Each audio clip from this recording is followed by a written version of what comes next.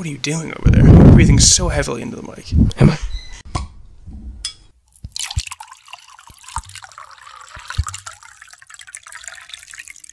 Welcome, everybody, to our second ever ReWined, right? Yeah. Yeah. The first one was Ex Machina. Ex Machina, yeah, in preparation for Annihilation. This week, Halloween is coming out, the semi-reboot, semi-sequel to the 1978 classic, so that's what we will be reviewing today. I'm your host, Keegan Holland, and with me is Mike Jennison. Co-host. That's true, I forgot that part. It's alright. People know. So initially, I had purchased a $5.50 white wine from Shell, but I left it back in Columbus. So instead, my mother gave me the original Dark Horse Big Red Blend. Red. I got the white for the mask, but red for the blood also seems fitting. She's done a rosé, a little mix of the two. But this is a bold wine with big personality. This Big Red Blend is powered by deep flavors of dark berry and black currant with plush tannins, hints of dark roasted oak, and an impressive long finish. All I have to say is thank God you read the back of that wine bottle, because if I did... Yeah, a lot of words I'm not sure what they mean. But, so, there you go. Cheers, Mike. Cheers. Cheers, mate. I did get into the $5.50 white wine. Damn good. Dude, cheap wine's fine. Yeah, cheap wine is fun. It's the cheapest drunk. It's the worst hangover. I felt miserable the next day. It is a terrible hangover. My question is, so you got into the white wine, but what, you rebottled, you recapped it or something? Oh, it's screw off. Oh, are you kidding me? Just the finest. Yeah. No, I picked it up on the way back from a movie, and I was like, I'm going to grab the cheapest thing. You know, yeah, a bottle of wine is a great pregame. Yes, it is. Yes, I actually had some wine last night, and it was also very cheap. And So it was how do from you a feel gas about station. this one? Which I don't know what the price is. Probably also pretty cheap, but it is corked, so. It has a cork. That's how you know you're high class. It's fine. It tastes very much like a cheap bottle of red wine. Yeah. It's more watery than I I would imagine it definitely be. buy this again. Yeah, I like it. I'd crush a full bottle of this. But I guess we'll get into it more once you kill it off. Before we get into the movie, I just wanted to ask, what is your experience with John Carpenter? Any? This is my first John Carpenter movie. Okay, yeah, I had only seen Big Trouble in Little China, which I loved. Oh, that's John Carpenter. Yeah, I haven't seen it. Chewing up every scene he's in. He's amazing in that movie. But yeah, this is only my second movie, and what'd you think? Not my genre horror. Right. I thought it was very much fine. You can tell how impactful this movie was because I feel like I saw this movie 12 times in my life. Mm. The scores, you see clips of it everywhere. You do. Yeah. The score's incredible. And it is John Carpenter, too, yeah. Yeah. That song is so good. Yeah. And it gets me every time. Yeah. Totally makes the movie. Initial thoughts, We're going to spoil this. This movie's 40 years old. Oh, we can spoil everything. Initial thoughts, I was a little disappointed. Okay. How about that? All right, no, that's fine. But, I mean... It's tough I think horror as a whole is the hardest genre to hold up. Because what's scary in 1970 is not scary 3 years later. Oh, no. So, I loved it. I'd seen Jamie Lee Curtis in, like, Freaky Friday, and, like, that's it. She is, like, captivating in this movie. I think she's awesome. She's awesome in this movie. It was weird seeing her young. I know. But she still almost seemed old. Yeah. Because I've only known her as an old woman with short hair. It's funny, though, because, like, she's in a movie, this is going to sound creepy, where, like, people growing up that saw this movie, like, would freeze it when she's naked. And, like, that was they're getting into adulthood was this movie, and Jamie Lee Curtis. Their sexual awakening. Yeah, I was like, Jamie Lee Curtis, that old lady? She's hot. She's a good-looking lady.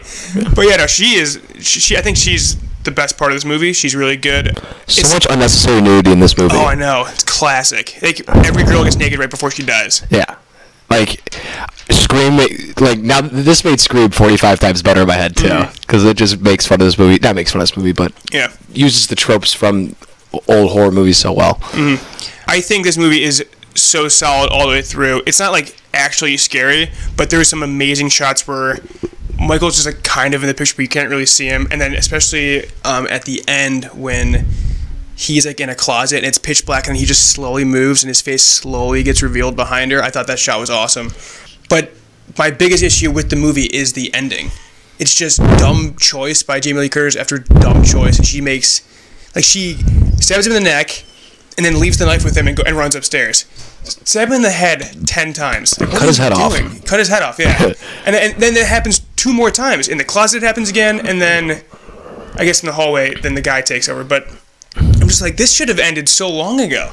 Yeah. But the build up to it, I thought was awesome. Like I would definitely watch this every Halloween premiere. I could see this becoming a tradition for me. It's like 85 minutes, super short. Super short. It went by really, really quick. The first scene was really good too. Yeah. How the killing was. I didn't know it was gonna be the boy. I didn't know any of this premise. Really? Whatsoever. So I knew it was gonna be Michael. But what I don't get, and I'm sure this is later explained in the future movies, why is he after Jamie Lee Curtis? Why? I have no idea. I think they're cousins, or they're related somehow. Oh, really? I don't think. Is it ever said in this? I don't think it is. I had no idea. Yeah. So she drops the keys off to his house, but he probably already wants to kill her at that point, right? It seems like he's coming back to kill her, and I don't know why that is. Is there a second one? Yeah. There's like 97, I know, but there's a bunch, but there's one with Jamie Lee Curtis. I think there's 2 more with her. There's 2 more with her. Yeah, I think it's changed to why he wants to kill her, but it's not explained in this movie. It just seems so weird. Why her? I know. And he kills 3 other or people. 4 of her friends. Well, 2 of the girl's boyfriend. My dog's walking upstairs. Brutal. And then that was spooky. How he put the bodies everywhere. It was kind of comical though, because like I get the girl with the Here Lies Judith Myers, and she's like strapped to the bed. I get that one, but then I guess maybe his momentum in the closet is what opens the door. But then the girl in like the smaller closet, the door just shoots open. Why did that shoot open? That's true. That was dumb. I was laughing at that point. Yeah, the ending I think is not good at all. So you don't like the closet scene? The closet scene's really good. I think. When he's breaking down the closet. Yeah, that part's okay. I think there's good shots in it when he's like behind her in the darkness, because there's a couple of them. Do you think you needed him to get shot in the head like 12 times like that? And then disappear later? Yeah. Do they really need to make him like almost supernatural? Well, he is now. But I don't know why. See, this movie, it does stand alone. Like you don't need to watch anything else. But like, I'm sure that in the sequels they do a lot of explaining of why he's going after her, why he's supernatural. And there's plot holes galore in this. So many. And like, how does he break out of the institution? Yeah, they're just like walking around, and he hops in the car. Yeah. Just like, I don't know. That was strange. Yeah. But it was spooky. It was spooky. But I never felt scared. No, I was never scared during this movie. I never had to see it. It was more of a, let's go, Michael. Let's kill some people. I was kind of pulling for him. I actually did like the friends though. Did you like them? Because I thought I was going to hate the other one that's babysitting, because she's kind of a bitch to start the movie. I didn't necessarily love the friends.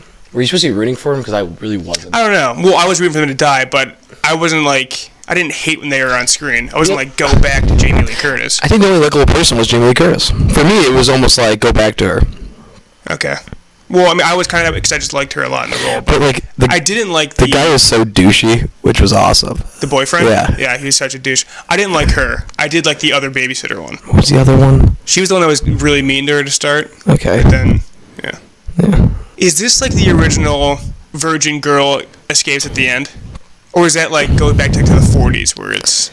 I don't know. Like the Creature of the Black Lagoon. I almost want to say it was this, but it probably wasn't. But this just seems so like I saw this movie 12 times. I think modern things rip off this most of any other movie. Yeah. Oh, I hated the kid. Which kid? The 2 kids? No, the one that Jamie Lee Curtis is babysitting. Oh, the boy. The boy. The boy. Yeah.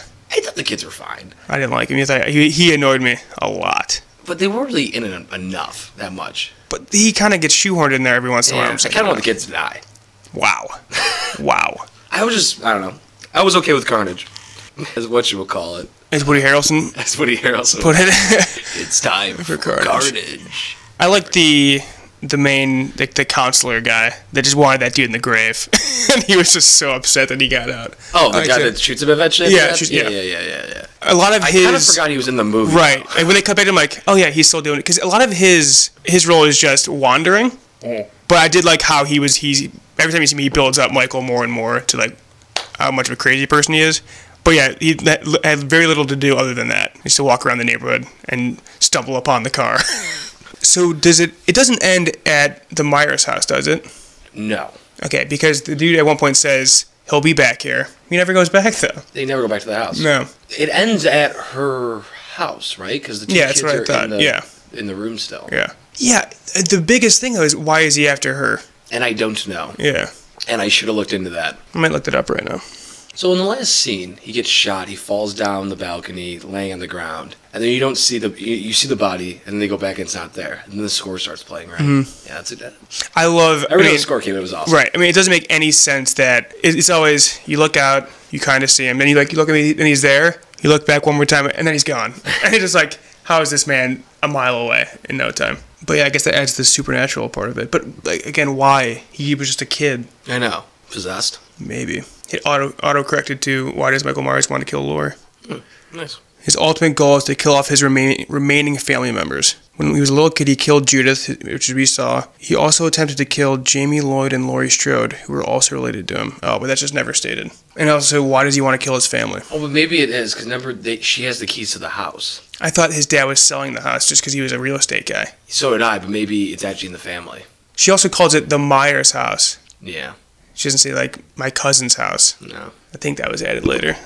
Definitely. Fuck so it. does this make you want to watch, like, other horror movies from this time period, too? Other horror movies? I want to see Nightmare on Elm Street, Freddy Krueger. Never seen the original one? Never seen the original one. I want to see that one. But I don't want to see, like Friday the 13th. Doesn't interest me at all. And I don't really want to see the other, like, I don't want to see Halloween 2 or H2 or any of that either. But I am more excited to see the newest one.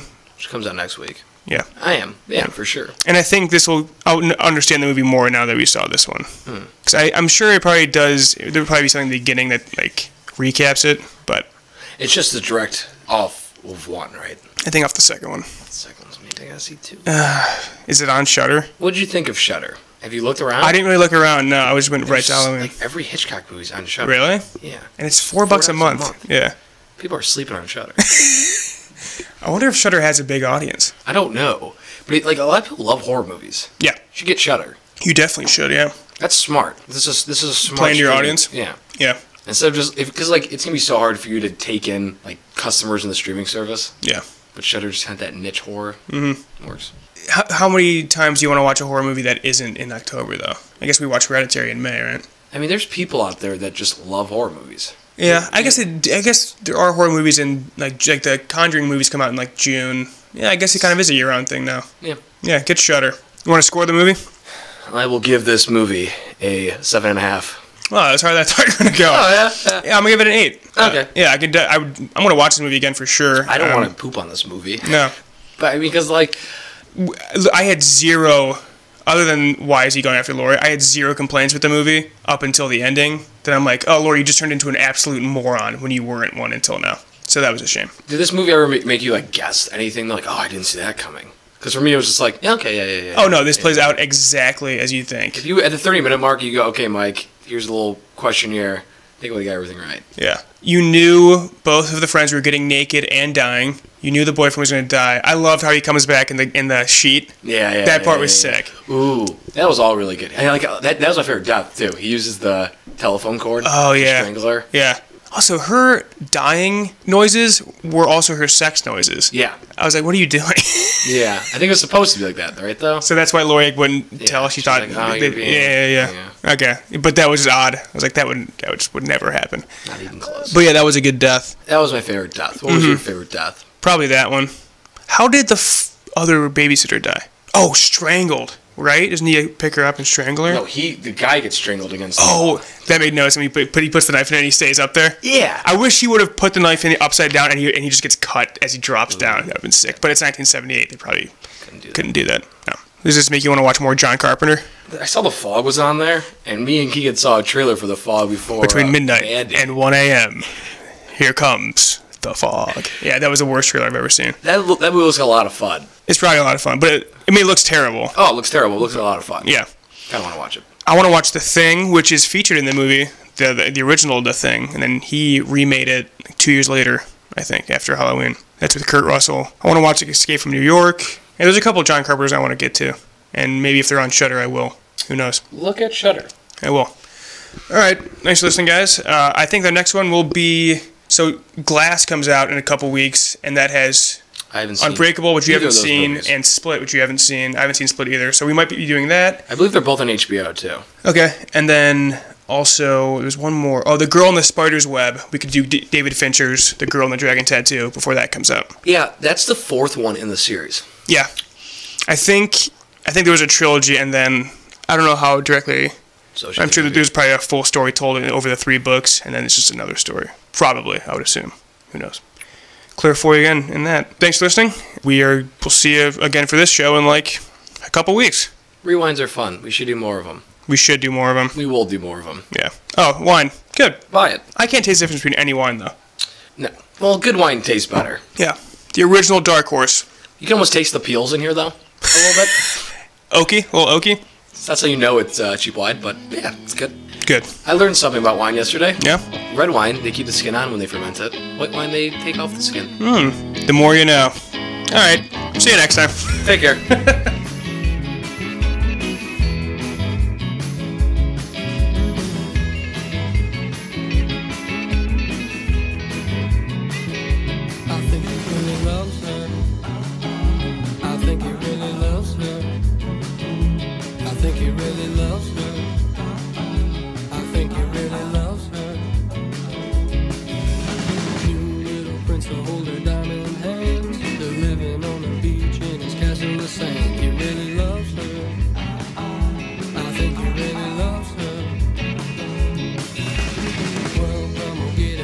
Making waves, the glitter on her face reflected in her shade.